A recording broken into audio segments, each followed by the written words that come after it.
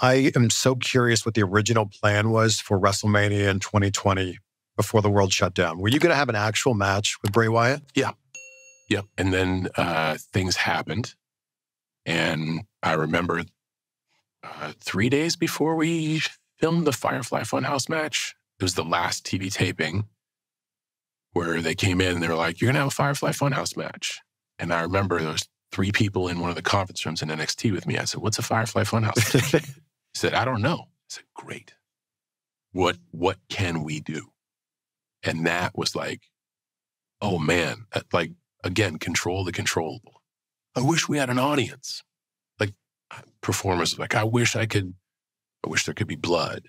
I wish we could do chair shots to the head. I wish we could swear. I wish I could flip people off.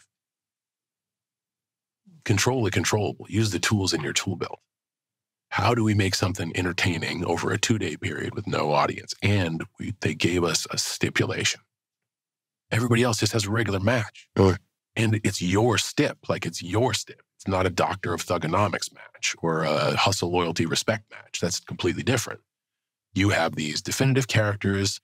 You have all this ammunition. You have all this personality. And that's what people really radiate towards. When you put on that NWO shirt, Holy shit, we could make this a meta look at my life. Like, and we could get away with it. What do we have up in the warehouse? We have the fist, the blue cage. I can get some NWO stuff. Dude, we can make this work. And I remember this is the only match I've ever written from start to finish. wow. And my poor wife, I made her print it out, and I'm writing and giving her paper. And she, what is this? What does it even mean? I just print it.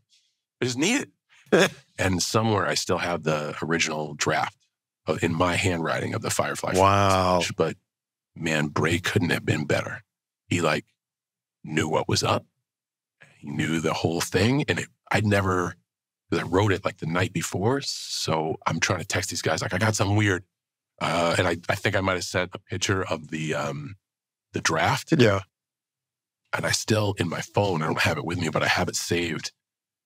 A text that I sent him the night of the match, especially after we saw the Undertaker's match the night before. I'm like, man, they crushed. And there was a whole lot more physicality. We got one punch.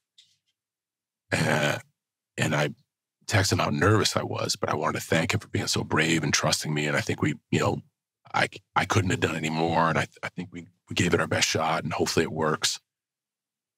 And that was an effort that I am very proud of.